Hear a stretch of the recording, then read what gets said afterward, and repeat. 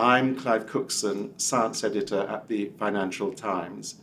Beautiful view over the Thames, socially distanced chat with David O'Reilly, who's the company's Director of Scientific Research. David, we're here to talk about something that people might feel is a bit incongruous. A tobacco company carrying out a leading COVID-19 vaccine project. Tell us how that came about. Well, I can understand, Clive, why people might think that, but in reality, for many, many years, we've been looking for alternative uses of tobacco.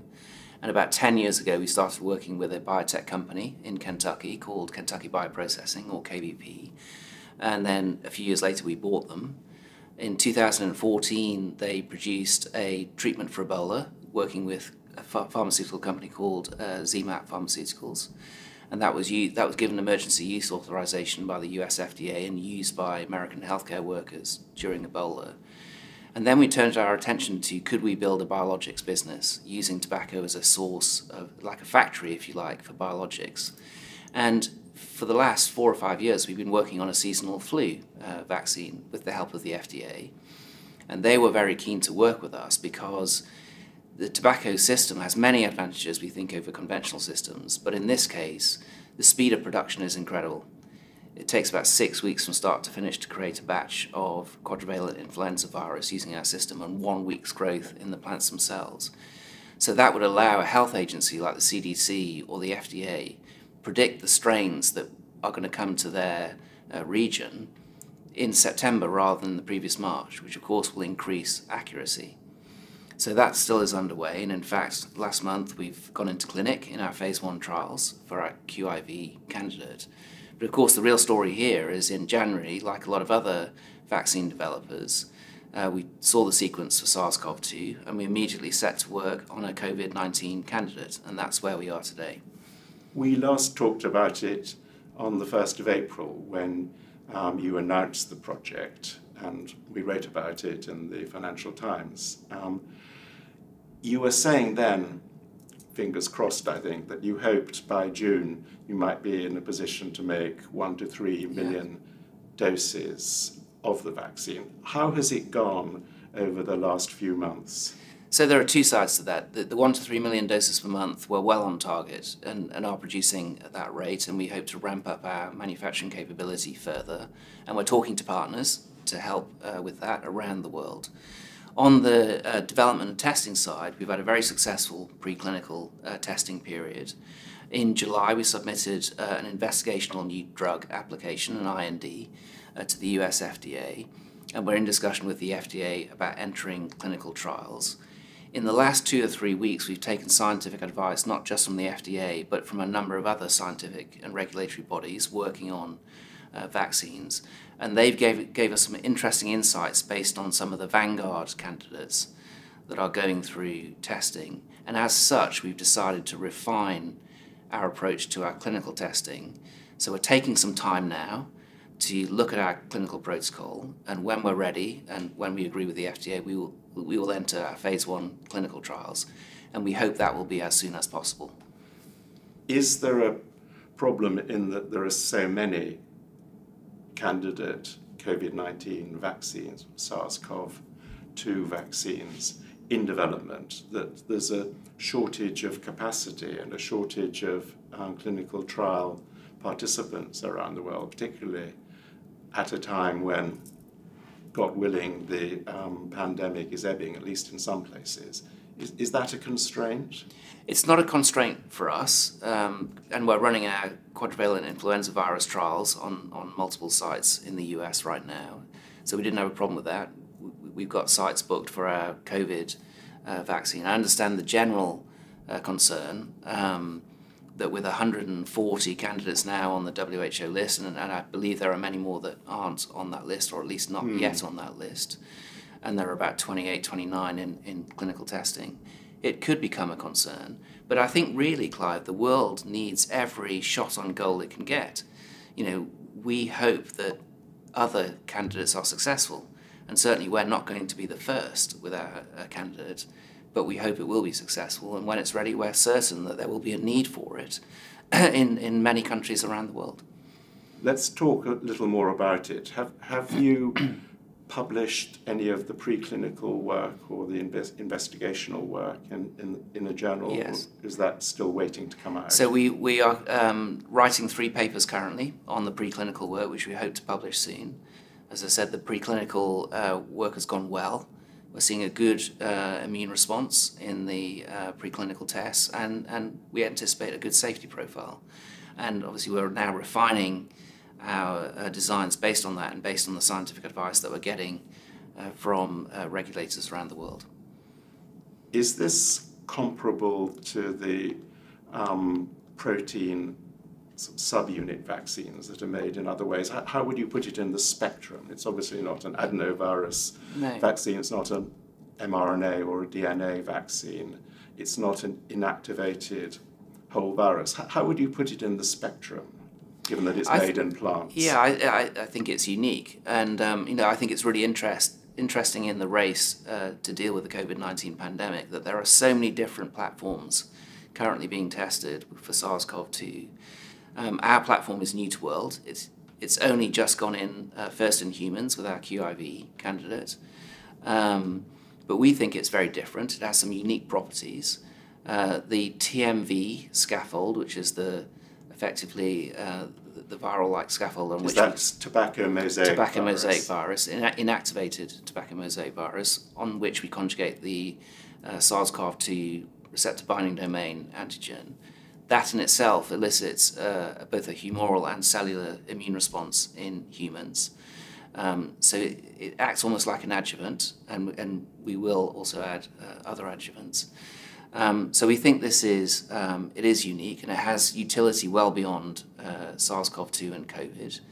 The benefits of the system, we think, is in plant-grown biologics, but vaccines in particular, the rate of production is incredibly rapid. The plant is very good at manufacturing millions and billions of copies of the candidate vaccine. The plant also replicates your construct incredibly precisely. It's got incredibly high fidelity, which is good, because that's a worry that in other systems, are you making what you've programmed it to make? It's good from a safety point of view because the tobacco plant can't host known human pathogens. So that's one less thing to worry about. And I think finally, the fact that our platform seems to be room temperature stable for 6 to 12 months, I think will have great utility, particularly in those countries where refrigerated supply chains are not available. And as such, we have been talking to governments in developing countries where that is a problem for them.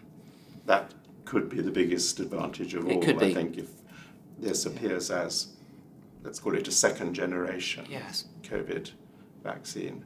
So without wishing to offer hostages to fortune, when do you think you might conclude your discussions with regulators and others and go into clinical trials with this? Yeah, it's difficult to say, but we would hope within the next month or so that we'd have concluded those discussions and got clearance from the FDA with a revised protocol to then go into clinical testing. And we're very pleased that we've had this scientific advice.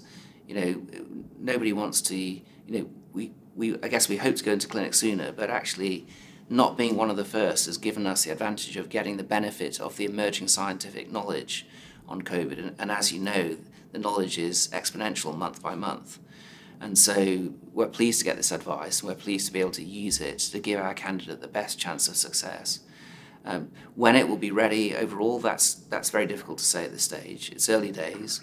We'd like to see our phase 1 safety results and then get into phase 2 and 3 on demonstrating not just safety but obviously efficacy. So this is a marathon, I think, not a sprint. And whilst we won't be one of the first, we hope to offer the world a safe and efficacious candidate that could be used for the long term. Given that Kentucky BioProcessing is a US-based subsidiary, does that mean that the initial work will be done mainly in the US? Yes, all of the actual practical work is being done in the US, including the first clinical studies, phase 1, possibly phase 2. We have talked to regulators elsewhere about phase 3 studies, as well as taking scientific advice. We're also talking to governments around the world about expanding our manufacturing capacity, both in the US and potentially in other countries, particularly those countries that have a history of plant-based agronomy and biotech. So it's early days, but we have this technology, we have this platform which we think can be interesting to the world, which has some unique advantages. And we're doing it on a not-for-profit basis, as we publicly stated. So we're very open for partners that can bring something to the party for us, to work with us, and governments who are interested in our technology. Is there any prejudice amongst the medical community in working with a tobacco company subsidiary on this? Not that I've seen, Clive, and I've been pleasantly surprised by that. All of the regulators or scientific institutes or other bodies that we've spoken to, with being fully transparent that KBP is owned by BAT, have not seemed to have any prejudice at all. And we found these agencies to be incredibly positive, to be incredibly helpful. They've given us great advice that we're very grateful for.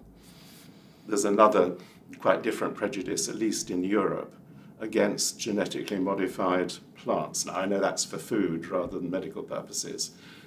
Could that be an obstacle or not? It shouldn't be, Clive, because whilst effectively the tobacco plants are genetically modified with the constructs both for the TMV scaffold and the antigen, we then purified to pharma grade both of those components. So in effect, the transformed genetically modified tobacco plant doesn't exist in the final product. So I'm hoping that won't, I mean, there'll be many prejudices, as you know, in the whole world of vaccines. I don't anticipate that being a specific prejudice for our candidate.